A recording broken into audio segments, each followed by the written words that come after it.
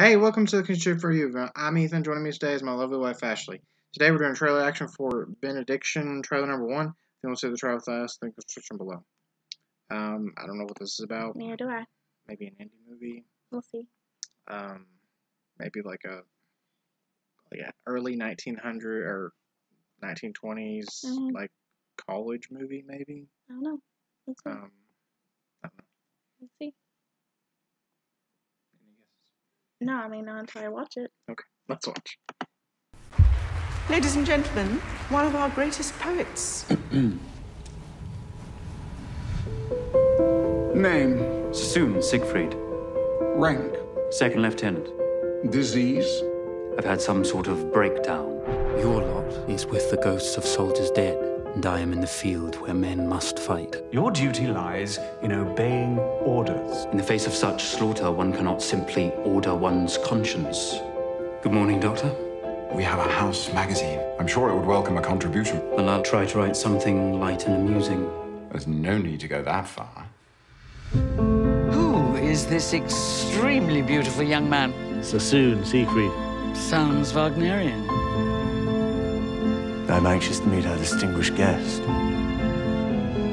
All the fine young cannibals. What should I do about my hair? Have you considered topiary? It's one of the inconveniences of the shadow life we lead. Friends may come, friends may go. Enemies are always faithful. Life goes slowly on. Trying to understand the enigma of other people. You're going to marry her? If the intention wasn't pure, I don't think I could go through with it. Purity is like virginity. As soon as you touch it, it becomes corrupt. Too afraid. Too inhibited. You're not alone. My whole future could depend on you. All my life, I feel as though I've been waiting for a catastrophe to happen. Most people live for the moment.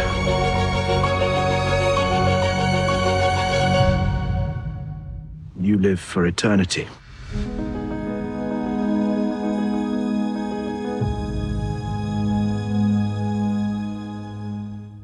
Looks really good. Like really, really good. It does. I mean, it's up my alley. I mean, it's not. It seems really interesting. It's actually something very compelling, different. Not different, but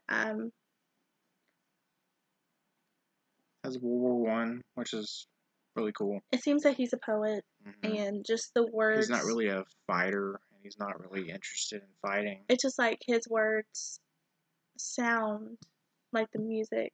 You know, there's not much going on, but his words seem like a song. And that's what makes me, you know, it seems that he's in love with a certain guy, and he realizes that he can love someone else. But yeah, there's a part of him that has died that wants to be awakened again. Yeah. And so, like, that seems like a very moving film. Yeah. And words. Yeah. I'm excited for this. I see this as a piece of art. Yeah.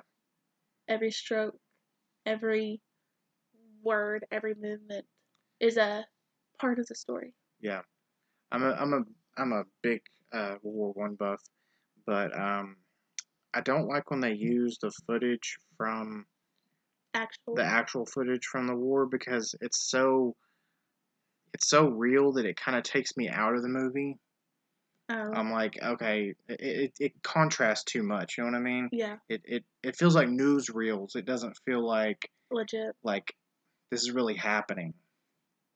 I don't know, it just throws me off when they do it. It seems like he can go back to war or something. I'm a little confused right there, but I think they let him go. He could be a correspondent and work behind the lines. But at the same time, there's this idea that I don't know if he's against or for the war. Yeah, he's kind of speaking out against it. Yeah, and he's like, you can't speak out against it. So you just got to follow orders, which is back then was for the war. Yeah.